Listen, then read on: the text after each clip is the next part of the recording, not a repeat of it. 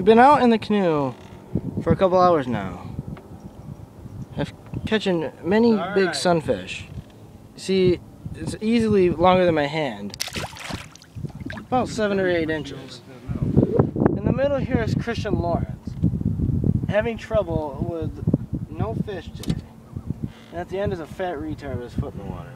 Possible bullhead shark. Just drop it straight down. They've been trying various amount of different techniques, but it's easy to tell that I can catch all the fish out here at Oneida Lake. I am obviously the best. Oh, yeah.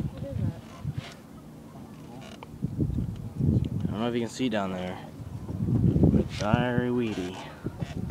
I just had about 13-pound smallmouth bass on. Broke my line in about 2.3 seconds. This is Tim Gandino with Fishing with Tim Gandino. Thanks for watching.